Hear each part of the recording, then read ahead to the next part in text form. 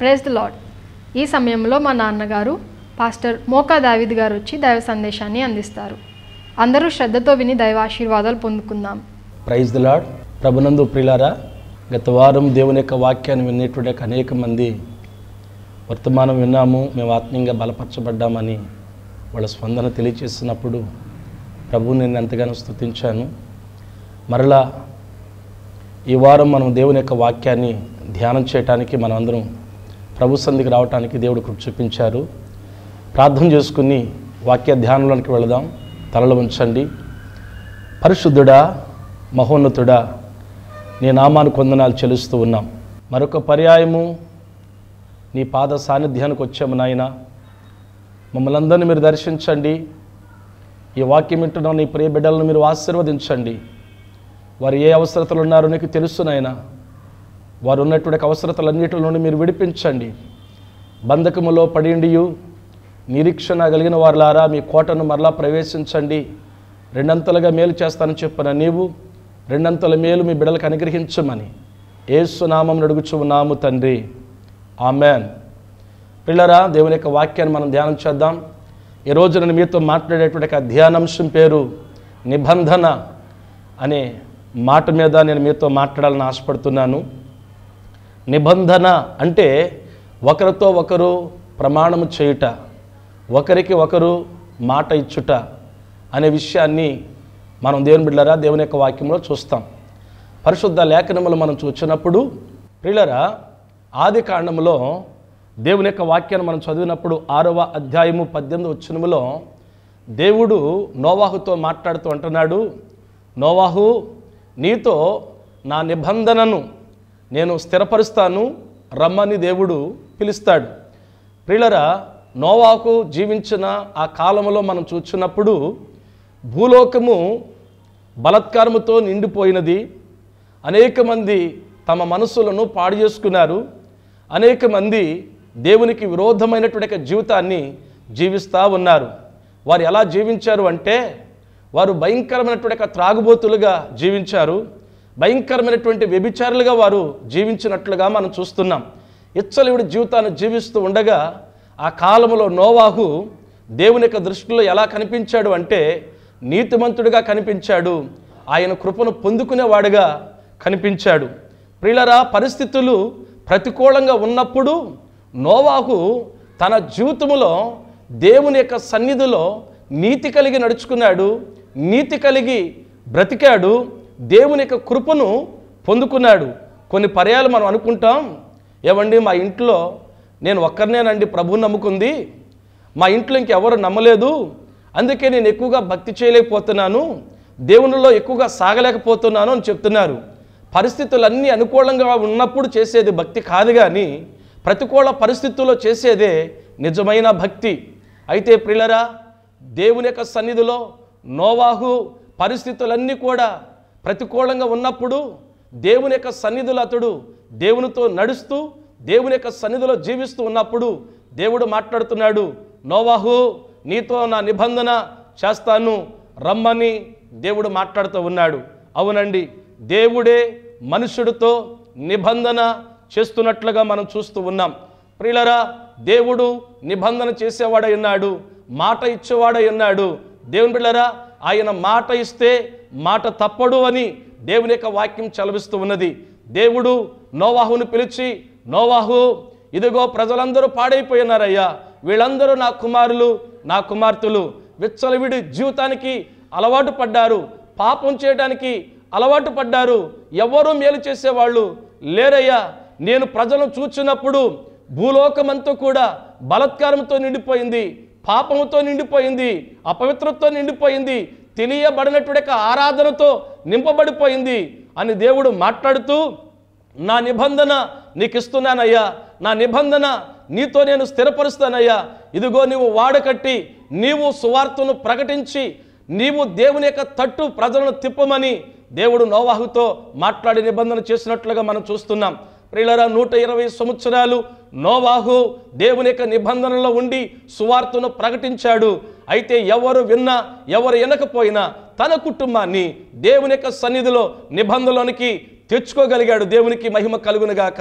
తన భార్యని, తన కుమారులను, తన యొక్క కోడండ్రులను నిబంధనలకు తీసుకుని వచ్చి రక్షణలోనికి నడిపించుకున్నట్లుగా మనం చూస్తూ ఉన్నాం. ప్రియులారా, దేవుడు ఆ యొక్క నోవాహుతో మాట్లాడినటువంటి మాటలు చెప్పినప్పుడు ఎవ్వరు వినలేదు. ఆ తర్వాత జలప్రళయము ద్వారా మానవ జాతి మీదకి ఉగ్రత వచ్చినప్పుడు దేవుని బిడ్డలారా, దేవుని యొక్క సన్నిధిలో ఒక్కడ కూడా మారు మనసు పొందినట్లుగా మనం చూస్తూ ఉన్నాం. దేవుని యొక్క అనుగ్రహము మారు మనసు పొందుటకు నిన్ను ప్రేరేపించుచున్నదని ఎరుగక నీ హృదయ కాఠిన్యము చేత నీ హృదయాన్ని కఠిన పరుచుకుంటున్నావని దేవుని యొక్క వాక్యం చెప్తుంది. దేవుని యొక్క అనుగ్రహము దేవుని బిడ్డలారా ఉన్నప్పటికీ వారు మారలేదు. అయితే నోవాహు మాత్రం దేవుని యొక్క నిబంధనలు ఉన్నాడు. ఆ తర్వాత జల ప్రళయం అంతా కూడా దేవుని బిడ్డలారా వచ్చి ప్రజలను నాశనం చేస్తున్నప్పుడు నోవాహు కుటుంబం మిగిలి ఉన్నప్పుడు దేవుడు నోవాహు కుటుంబంతో మరలా అంటున్నాడు, నోవాహుని పిలిచి, నోవాహు, ఇదిగో మరలా నేను ఒక నిబంధన నీకు చేస్తున్నానయ్యా. ఇదిగో ఇన్ని లక్షల మంది ప్రజలు తమ పాపములను జీవించి, శాపములను జీవించి, లోకానుసారంగా బ్రతికి, శరీరసారులుగా బ్రతికి వాళ్ళు చనిపోయారు. అయితే ఇక మీదట నేను జల ప్రళయం ద్వారా నాశనము చేయను. ఇదిగో మీకు నాకు మధ్యలో నేను ఒక ఇంద్రధనుస్సుని పెడుతున్నాను అని ప్రభు మాట్లాడినట్లుగా మనం చూస్తాం. ఆది కాండంలోకి మనం వెళ్ళినప్పుడు దేవుని బిడ్డలారా, దేవుడు నోవాహుతో మాట్లాడుతున్నాడు. ఒక ఇంద్రధనుస్సు, ఆ ఇంద్రధనుస్సు 7 రంగులు కలిగి ఉన్నటువంటి ఆ ఇంద్రధనుస్సు ఎవరికి సాదృశ్యముగా మనం దేవుని బిడ్డలారా చూస్తామంటే ప్రభు అయిన యేసుక్రీస్తు వారికి సాదృశ్యంగా మనం చూస్తూ ఉన్నాం. దేవుని బిడ్డలారా, తండ్రి అయిన దేవునికిని ఇటు భూమి మీద ఉన్న మానవాళికి మధ్యవర్తిగా ఆ ఇంద్రధనుస్సును దేవుడు పెట్టినట్లుగా మనం చూస్తున్నాం. ఈ ఇంద్రధనుస్సు నేను చూచి ఇక మీదట జల ప్రళయాన్ని రప్పించును, ఉగ్రతను రప్పించును అని దేవుడు మాట్లాడుతూ ఉన్నాడు. అవునండి, ఉగ్రత పాలవటానికి దేవుని బిడ్డలారా, మనము ఉగ్రతలోనికి వెళ్ళి ఉగ్రత పాలవటానికి దేవునికి ఇష్టము లేక ఆయనను మన మధ్యకి ఆయన పంపించినట్లుగా మనం చూస్తూ ఉన్నాం. అలాగే ప్రియులారా, మన దేవుని యొక్క వాక్యంలోనికి వెళ్ళి అబ్రహాం గారి దగ్గరికి వెళితే ఆది కాండం 17వ అధ్యాయంలో దేవుడు నోవాహుతో మాట్లాడుతున్నాడు. నోవాహు, ఇదిగో మరి మీ సంతానములో ఎవరైతే మీకు పుట్టిన బిడ్డలున్నారో 8వ రోజున వారు సున్నతి అనేటువంటిది వారు ఆచరించాలి. ఇది నీతో నేను చేస్తున్న నిబంధన, ఇది తరతరములకు నిబంధన అని దేవుడు మాట్లాడుతున్నాడు. అది దేనికి సాదృశ్యంగా కనబడుతుంది? కొత్త నిబంధన అంటే రక్షణకు సాదృశ్యంగా కనబడుతూ ఉన్నది. అవును ప్రియులరా, దేవుడు మానవాడితో నిబంధన చేస్తూ ఉన్నాడు. ఇదిగో మీరు రక్షణ పొందండి, రక్షణలో నిలిచి ఉండండి, రక్షణను కొనసాగించుకోండి, రక్షణను కాపాడుకోండి. ఇదిగో నేను ఇక మీదట ఉగ్రత పాలు మిమ్మలను కానివను అని దేవుడు ఒక నిబంధన చేస్తున్నట్లుగా మనం చూస్తూ ఉన్నాం. అవును, మన ప్రభు అయినటువంటి దేవుడు, దేవుని బిడ్డలారా, ఆయన మనలను నిబంధనలకు తీసుకుని వస్తున్నాడు. కొత్త నిబంధనలు మనం చూసినప్పుడు ఆయన ఒక నిబంధన దేవుని బిడ్డలారా మనకిచ్చాడు. దేవుని యొక్క సన్నిధిలో అనేక మందిని తన నిబంధనలోనికి దేవుడు తెచ్చుకోవాలని ఆశపడుతూ ఉన్నాడు. దేవుని బిడ్డలారా, ఆనాడు నోవాకు దేవుడు చూపించిన కృప ఈనాడు మనకు కూడా తన కృపను దేవుడు చూపించడానికి ఇష్టపడుతూ ఉన్నాడు. అనేక మంది దేవుని బిడ్డలారా కృపను పోగొట్టుకున్నారు, అయితే నోవాకు కృపను పొందుకున్నాడు. మన ప్రభు అయిన యేసుక్రీస్తు వారు అంటాడు, మీరు కృప వెంబడి కృపను మీరు పొందుకోండి అని దేవుని యొక్క వాక్యం చెప్తుంది. అపోస్తలుని యొక్క పౌలు గారు అంటున్నాడు, ఇదిగో మీరు దేవుని యొక్క కృపను నిరర్ధకము చేసుకోవద్దు అని దేవుని యొక్క వాక్యం చలవిస్తుంది. దేవుని కృపను వ్యర్థం చేసుకోవద్దు, మీరు కృపను పొందండి అని దేవుని యొక్క వాక్యములో మనం చూస్తూ ఉన్నాం. దేవుని బిడ్డలారా, ఈ సమయంలో దేవుడు మనతో మాట్లాడుతున్న మాట, నేను మీతో నేను నిబంధన చేస్తున్నాను అని చెప్తున్నాడు. యేసయ్య కొత్త నిబంధనలో ఒక నిబంధన ఇచ్చాడు. అదేంటంటే తన ప్రేమను దేవుడు మనకిచ్చాడు. దేవుని బిడ్డలారా, క్రొత్త నిబంధన ఆయన తెలియచేస్తున్నాడు, మిమ్మలను నేను నిబంధనలోనికి తీసుకుని వస్తాను అని చెప్పి.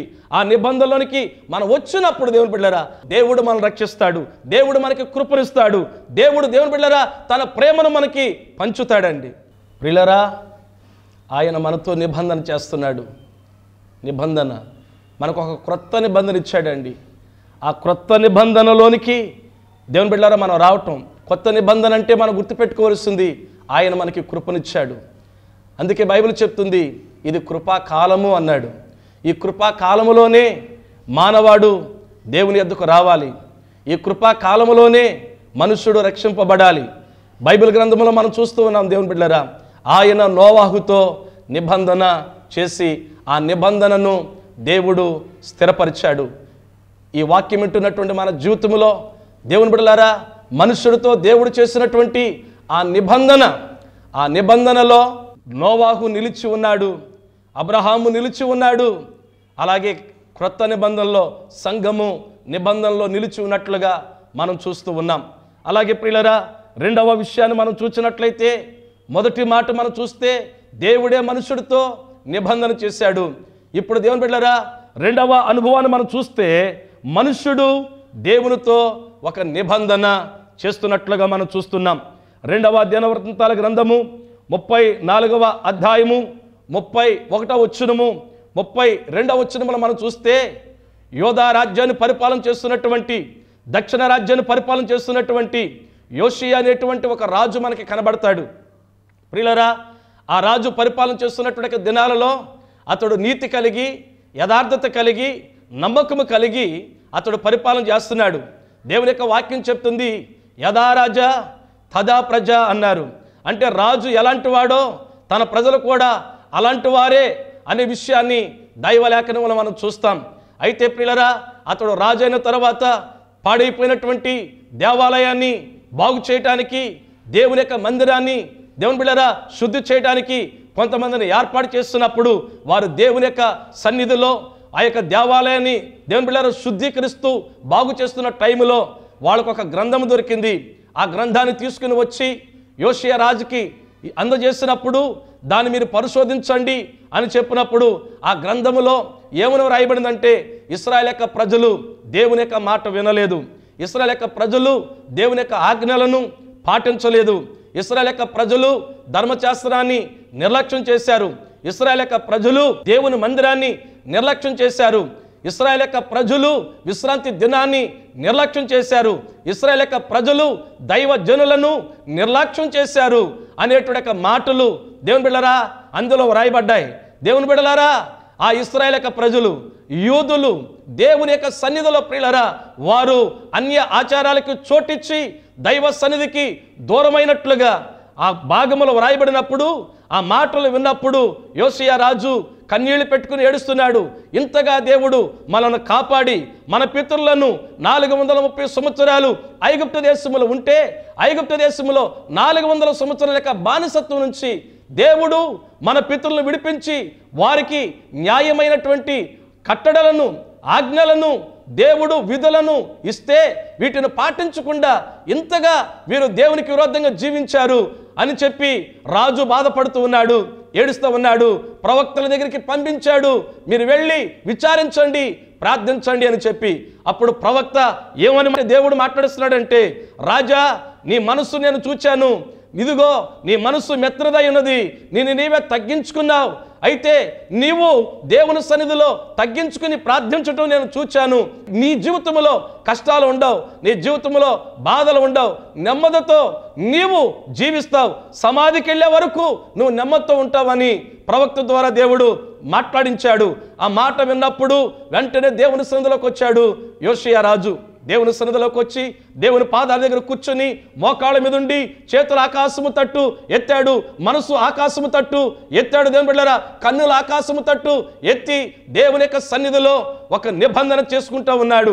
ఏంటి ఆ నిబంధన అంటే, ఇదిగో దేవుని యొక్క సన్నిధిలో నేను నా జీవితాంతం, నేను బ్రతుకు కాలం అంతా కూడా నేను దేవుని కోసమే బ్రతుకుతాను, పరిశుద్ధమైన జీవితాన్ని నేను జీవిస్తాను, దేవుని యొక్క సకల విధముల యొక్క ఆజ్ఞలను చొప్పున నేను నడుచుకుంటాను, దేవుడు ఏమైతే ఇచ్చాడో ఆజ్ఞలను, కట్టడలను, విధులను నేను గైకుంటాను అని దేవుని యొక్క సన్నిధిలో అతడు తీర్మానం చేసుకున్నప్పుడు వెంటనే దేవుని యొక్క సన్నిధిలో ప్రియులారా ఆ ప్రజలందరూ కూడా వచ్చి, చిన్నవారేమి పెద్దవారేమి, రాజా మేము కూడా లోకానుసారముగా మేము జీవించమయ్యా, మేము పాపములోనికి వెళ్ళమయ్యా, అన్ని ఆచారాలకి మేము వెళ్ళమయ్యా, ఇదిగో మేము కూడా దేవుని కొరకు బ్రతుకుతామని వాళ్ళ ఒక తీర్మానము దేవుని బిడ్డలారా దేవుని యొక్క సన్నిధిలో చేసుకున్నారు.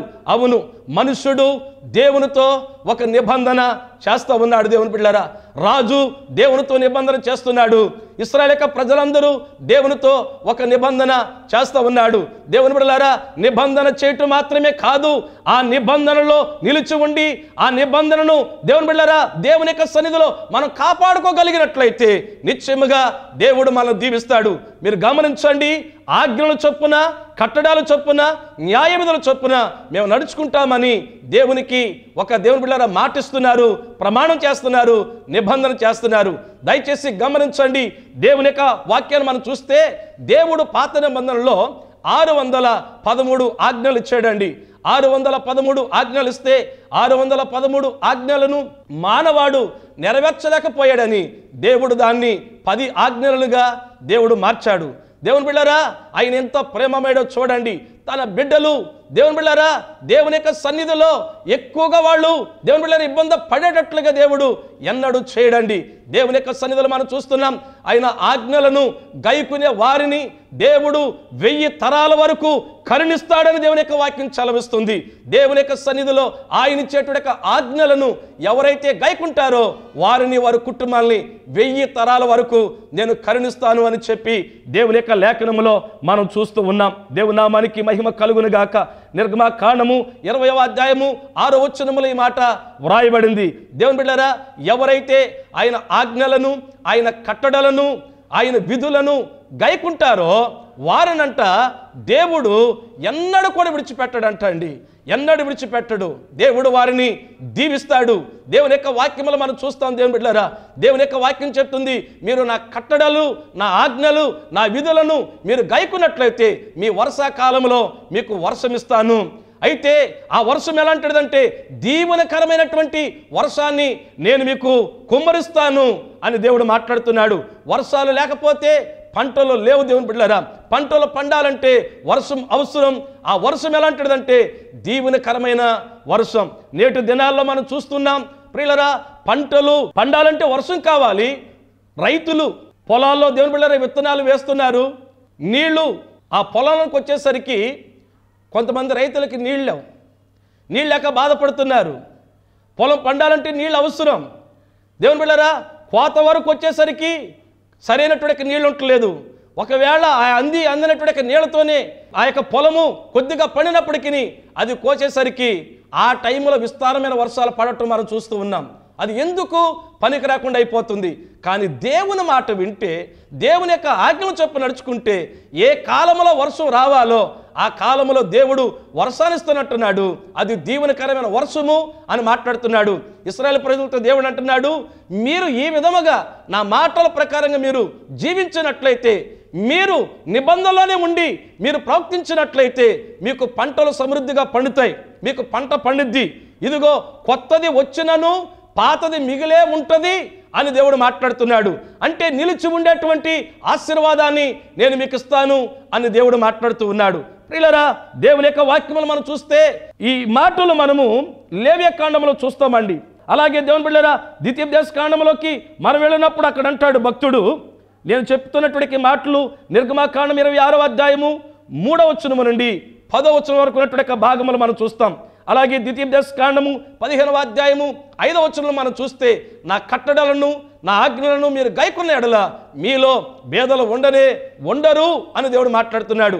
అవునండి, దేవుని యొక్క మాట వింటే, దేవుని యొక్క అడుగుజాడలో నడిస్తే, దేవుని కొరకు జీవిస్తే దేవుడు మన దరిద్రత నుండి విడిపిస్తాడు. పెంట కుప్పల మీద ఉండి దీనులను పైకి లేవనెత్తగలిగినటువంటి దేవుడై ఉన్నాడు ఆయన. దేవుని బిడ్డలారా, అనేక మంది తమ జీవితంలో దేవునితో ఒక నిబంధన చేసుకుని దేవుని కొరకు జీవించినప్పుడు, దేవుని యొక్క సన్నిధిలో వాళ్ళు యథార్థంగా నడుచుకున్నప్పుడు దేవుడు వారి కుటుంబాలను దీవించినట్లుగా మనం చూస్తూ ఉన్నాం. ఈరోజు దేవుని వాక్యం వింటున్న నీ జీవితంలో, నీ కుటుంబంలో దేవునితో ఒక నిబంధన నువ్వు చేసుకున్నావా? ఆ నిబంధనలో నిలిచి ఉండు. అనేక మందిని మనం చూస్తాం. దేవుని బిడ్డలారా, సంవత్సరం ఆఖరిలోకి వచ్చేసరికి దేవుని బిడ్డలారా దేవుని మందిరాలకి వెళతారు, మందిరములు ఆరాధన చేస్తారు. 31st నైటు కొన్ని తీర్మానాలు చేస్తారు. ఇదిగో నేను దేవుడి కొరకు ఇలా జీవిస్తానయ్యా, ఉపవాసాలు ఉంటానయ్యా, కన్యలతో ప్రార్థిస్తానయ్యా, నేను దేవుని కొరకే బ్రతుకుతానయ్యా, సువార్త కోటాలకు వెళ్తానయ్యా, కోటాలు పెట్టుకుంటానయ్యా, సేవకులతో సహకారిగా ఉంటానయ్యా, నేను దేవుని పనిలో ఉంటానయ్యా, నేను నమ్మకంగా ఉంటానయ్యా అని ఎన్నెన్నో తీర్మానాలు చేస్తూ ఉంటారు, ఎన్నెన్నో వాగ్దానాలు చేస్తూ ఉంటారు. దేవునితో ఒక నిబంధన చేసుకుని కొంతమంది ఆ నిబంధన నుంచి తప్పుపోతున్నారు, తొలగిపోతున్నారు. నిబంధన చేసుకునే నీవు తొలగిపోవద్దు, తప్పుపోవద్దు. దేవుని బిడ్డలారా, యోషియా రాజు దేవుని యొక్క సన్నిధిలో ఒక నిబంధన చేసుకున్నాడు, ప్రజలు కూడా నిబంధన చేసుకున్నారు. దేవుని బిడ్డలారా, ఇశ్రాయేలు ప్రజలు అనేక మంది ఇంకా ఏమని నిబంధన చేసుకున్నారంటే, మాలో ఎన్నో బలహీనతలు ఉన్నాయి, మాలో ఇంకా ఎన్నో ఆచారాలు ఉన్నాయి, ఆ ఆచారాలు మాలో నుండి మేము తీసివేసుకుంటాము అని దేవుని యొక్క సన్నిధిలో వాళ్ళు తీర్మానం చేసుకున్నారు, నిబంధన చేసుకున్నారు. వాక్యం ఏంటంటే, నీ జీవితంలో ఒకవేళ ప్రభువుని కలిగి ఉండి కూడా నువ్వు లోకానుసారంగా జీవిస్తూ ఇంకా అన్ని ఆచారాలు ఆచరిస్తూ నువ్వు తాయెత్తులు కట్టుకుంటూ రకరకాల యొక్క పద్ధతుల్లోనికి నువ్వు వెళితే వాటిని మానుకుని దేవునితో ఒక నిబంధన చేసుకో.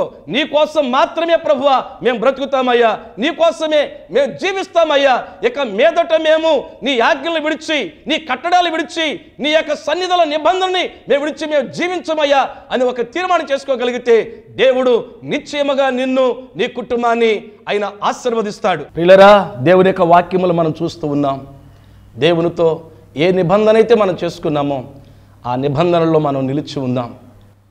మూడవ విషయాన్ని మనం చూసినప్పుడు, ప్రియులారా, తనకు తానే నిబంధన చేసుకునుట అనే మాట మనం చూస్తూ ఉన్నాం. యోబు గ్రంథం 31వ అధ్యాయము 1వ వచనములో భక్తుడైనటువంటి యోబు గారు అంటున్నాడు కదా, నా కన్నులతో నేను నిబంధన చేసుకుంటుని, కన్యకును నేను ఎలాగూ చూచెదను అంటున్నాడు. అవునండి ప్రియులారా, ఒక భక్తుడితో దేవుడు నిబంధన చేసినట్లుగా మనం చూస్తున్నాం. తన భక్తులతో దేవుడు నిబంధన చేస్తున్నాడు. రెండోది, దేవుని బిడ్డలారా, ఒక మనుష్యుడు దేవునితో నిబంధన చేసినట్లుగా మనం చూస్తూ ఉన్నాం. ఇప్పుడు మూడవ అనుభవాన్ని మనం చూస్తే, తనకు తానే నిబంధన చేసుకునేటువంటి యోబును మనం చూస్తూ ఉన్నాం.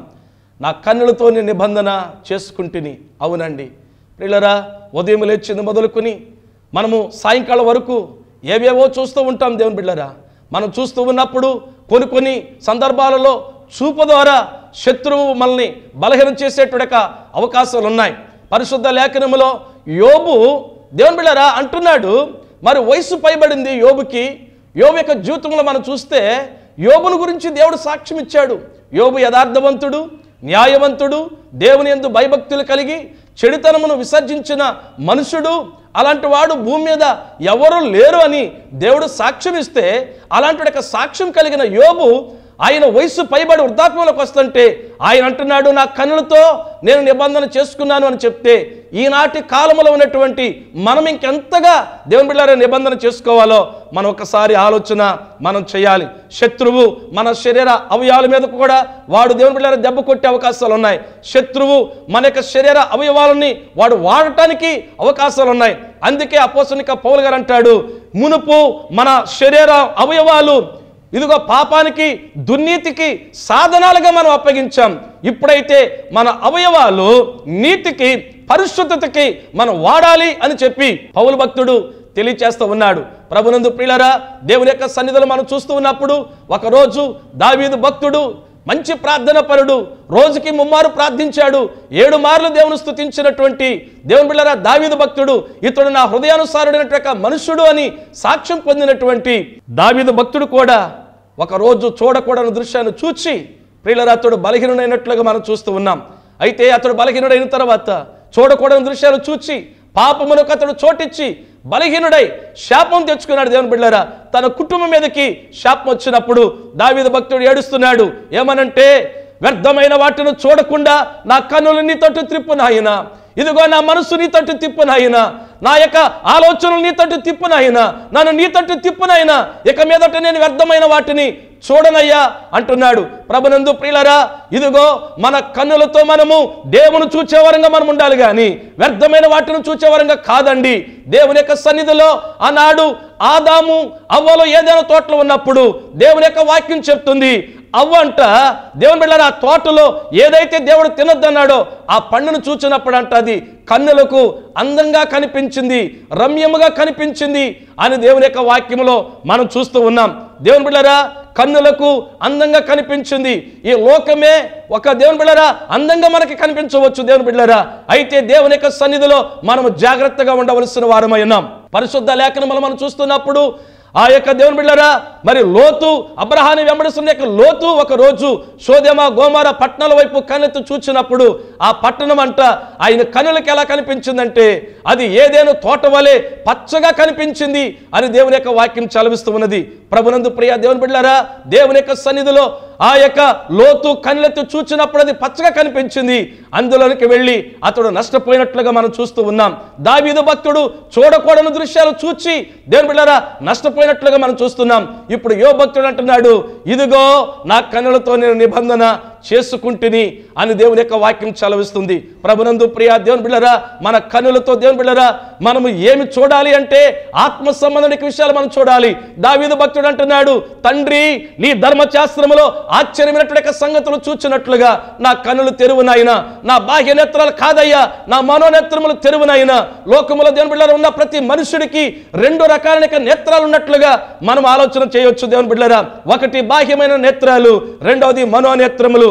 మనోనేత్రములు మూసేవాడు ఎవడంటే సాతానుడు. ఈ యుగ సంబంధమైన దేవత వారి మనోనేత్రములకు గురుడ్డితనాన్ని కలగజేశాడు అని అపోస్తలుడైన పౌలు గారు చెప్తూ ఉన్నాడు. అవునండి, మనోనేత్రాలు మూయబడ్డాయి, మనసులు మూయబడ్డాయి, హృదయాలు మూయబడ్డాయి. అందుకే సత్యాన్ని గ్రహించలేకపోతున్నారు ఈనాడు మనుషులు. అయితే మనోనేత్రములు తెరవటానికి వచ్చిన వాడు యేసుక్రీస్తు ప్రభు.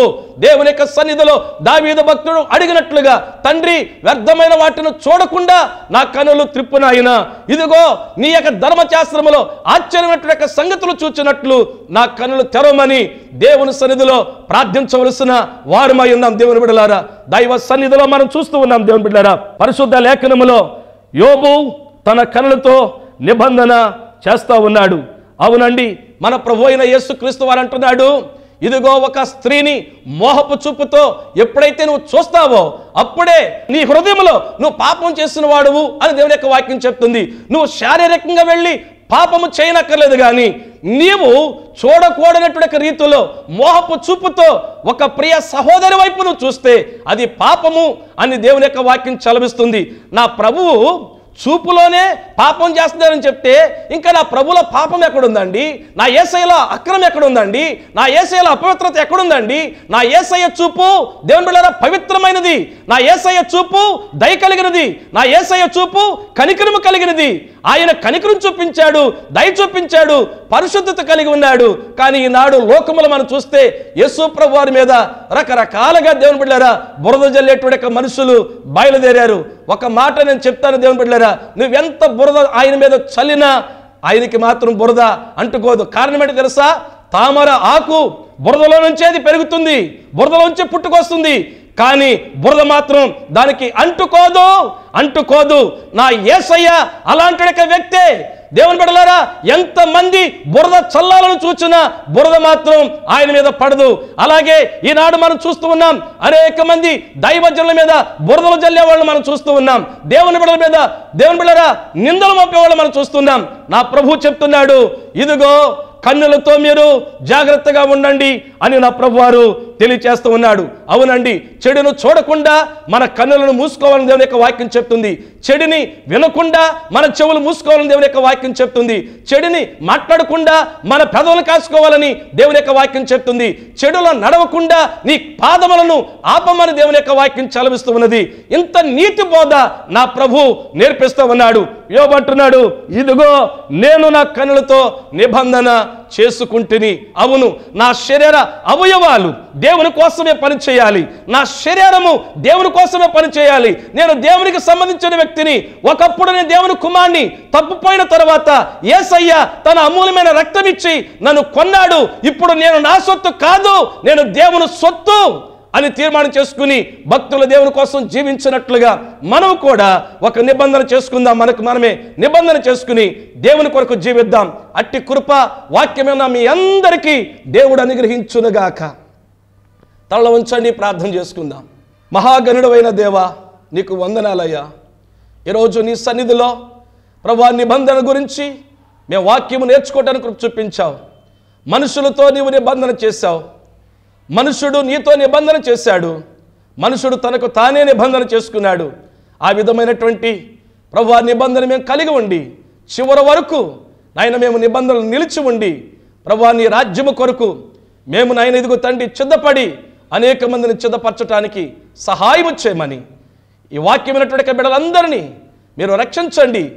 రక్షణ పొందిన వారు రక్షణలో నిలిచి ఉండటానికి సహాయించండి. రక్షణ పొందిన వారు ఈ మాటలు విని రక్షణ పొంది నీ కొరకు జీవించే భాగ్యం దయచేయమని యేసయ్య నామమున ఈ మనములు అడిగి పొందుకుంటున్నాము తండ్రి. ఆమెన్. వచ్చే వారం మరలా ఇదే సమయాన్ని కలుసుకుందాం. అంతవరకు ప్రభు కృప మీ అందరికీ తోడుగా ఉండునుగాక. ఆమెన్. మా అడ్రస్ పాస్టర్ మోకా దావీద్ గారు, చర్చ్ ఆఫ్ గాడ్ ప్రార్థనా మందిరం, సోనో విజన్ ప్రక్క నూకల్ రామచంద్రరావు వీధి, పటమట, విజయవాడ.